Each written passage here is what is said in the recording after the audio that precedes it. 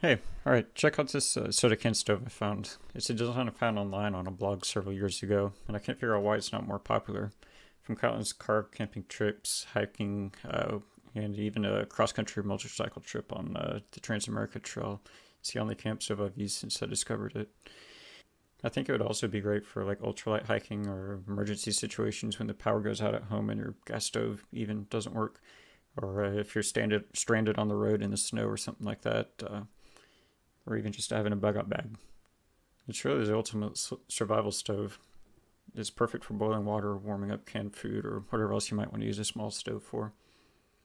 It's super easy to make. You can make it using just a standard with soda can and a pocket knife.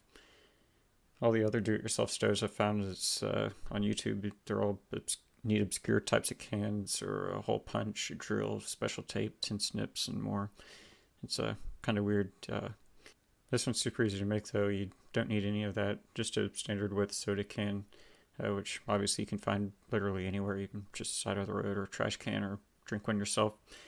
And then a pocket knife and a little bit of know-how. My favorite thing about this stove is just as long as you have a pocket knife, you can get literally everything you need for a weekend out from around your house or even just a single gas station if you're on the road. You just need the can, the fuel, some canned food or whatever you're going to eat, a lighter, and some utensils, and again, food. So as far as fuel, it burns same thing as any other alcohol stove. Everybody likes the HEET in the yellow bottle. It's a water remover from gas, so you can find it in pretty much any gas station, auto parts stores, Walmart. 90% or higher isopropyl alcohol also works really well. Walmart again, pharmacies, where you can buy it in bulk online. And if you're really in a pinch, you can use gasoline as well. Let me show you how it works real quick with a quick boil test. It uses less than an ounce of fuel, and it can burn, or it can boil about 2 cups of water in just over 8 minutes. First of all, we want to make sure we have a stable level, clear area for the stove to rest on. We're going to have burning liquid fuel here, so it's critical that it doesn't get jostled while lit, or else you're going to spill burning liquid fuel on the ground, and it's not great. If all you've got is a cigarette lighter, I like to take a piece of grass or a leaf or something like that so I don't risk burning my hand. The flame can be hard to see during the daylight, so be careful with that as well. Just dip whatever you're using into the fuel, light it, and then use that to light the stove. You'll hear it ignite. After just a second for the flame to bloom to the outer edge of the stove, it's ready to cook. Just set your pot directly on top. Another thing to note here real quick is that it is really susceptible to the wind. In this case, there's none, but and really, I've never had a problem of any sort with the wind, but you can get a windshield online. They're real cheap, real light, easy to use, obviously, but I normally just use my body or a rock or hide behind a tree or something like that, and it works well enough for me. When you're done cooking, you can either just let it burn out or you can smother it with an empty cup or pot or something. Definitely don't try to blow it out though, or you're going to blow liquid fuel out of the stove, and again, you don't want flaming liquid fuel flying around, especially in your face. If there is any fuel left over, just take off the top of the stove here, pinch the bottom like this to make a pour spout, and then pour it right back in the bottle. Easy. The stove itself was only about 1/3 of an ounce. Super easy to make. Again, just need the can and a pocket knife or survival knife or whatever you're using to cut.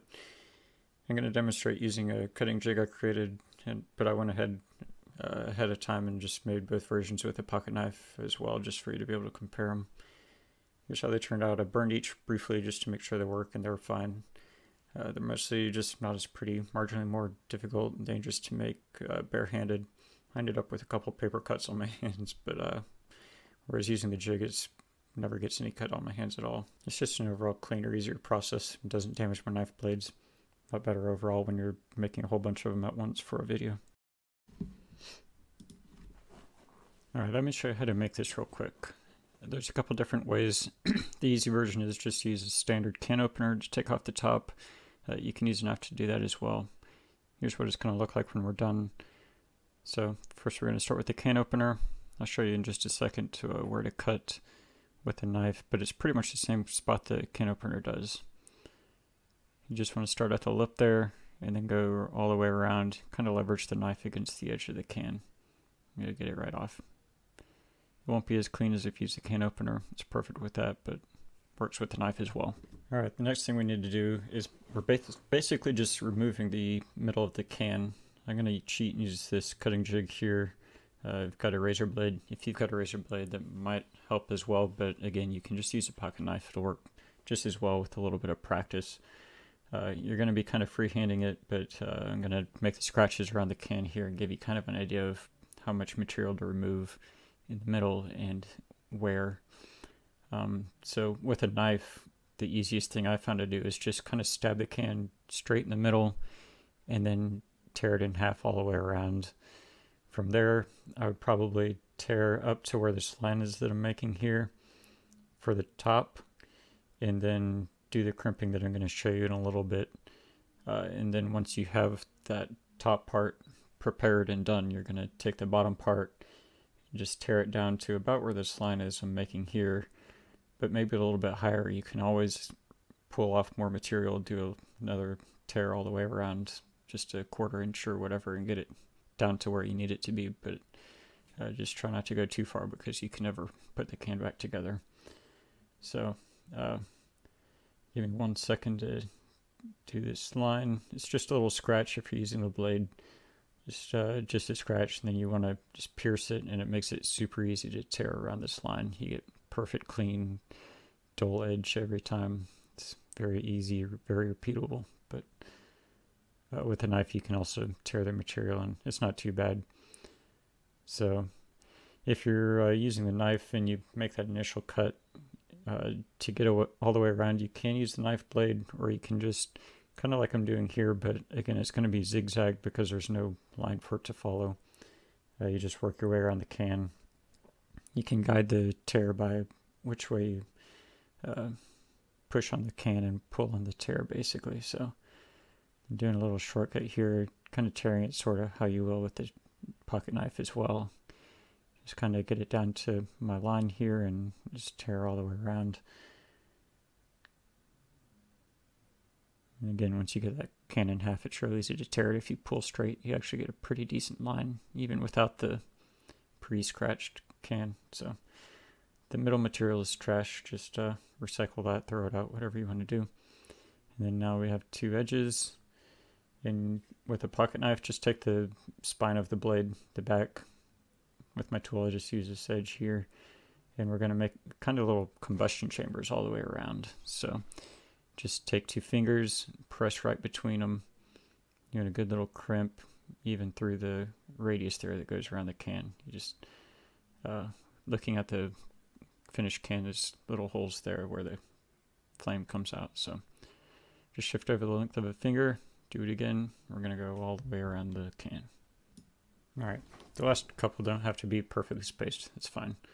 So now all we have to do is just fit it back together. I have to squeeze a little bit. If you crush it too much, you can always press it back out once you've gotten it assembled in there. Just stick your finger in and press. It's fine. And then one final feature we want to do is just make a little hole to relieve pressure when it's burning. You don't want a negative pressure on your fuel, or it's not going to burn as well as it can. So just the smallest hole you can in the top edge there, just to let some air in, and you should be good to go. Alright, here's the next version of the stove you can make. This one's a little bit easier if you don't have a can opener. If you don't want to destroy the thin blade of your knife cutting around this top edge here, this is going to be a lot easier on your knife as well. I think it burns just as well anyways, so I'm going to cheat and use my jig to get perfect lines again, but again, if you're using a pocket knife, just stab it right through and then work your way around. Just take it nice and slow. Try to get it real good, even edge. You want whatever you're cooking, your pot or your can, to be able to sit flat on top. So I'm going to start with just my scratch around here. If you're using a razor blade, I definitely recommend doing the same. And then I'm going to start my scratches for cutting out the metal as well. If you're using a knife, you actually want to take off the top first, because it's going to be a lot easier when you have the whole can to leverage for cutting that top part. That's certainly the hardest part. The rest of it you can just kind of tear apart, but the top has a little bit extra structure there that'll give you problems. Alright, so back to removing the top. If you've got a razor blade and you made a good scratch, you can start by piercing it just right here, and then we're just going to press in on that above the cut and work our way around. If you're using a knife, again, just work your way around with the knife. But Just take a edge of something. I've got this here. A fingernail might work if you've got long nails, but if not, just use a knife or whatever tools you can find to just press in along the top. Try not to damage the bottom edge as much as you can, but you can always bend it back into shape if you mess it up too much. It's not a big deal. It's a pretty primitive stove, so it doesn't have to be perfect. With this version as well, I wouldn't worry too much about making a air relief at the top either. So once you've torn off the top, you get a nice clean edge, not even sharp. You can drag your finger around it. And then the rest of the stove, just the same as the other version. Fit it together and you're good to go. Thanks for watching. Hope you like the stove. Hope it works well for you. Let me know if you find a way to improve it or any other comments, concerns, ideas. Let me know. Thanks.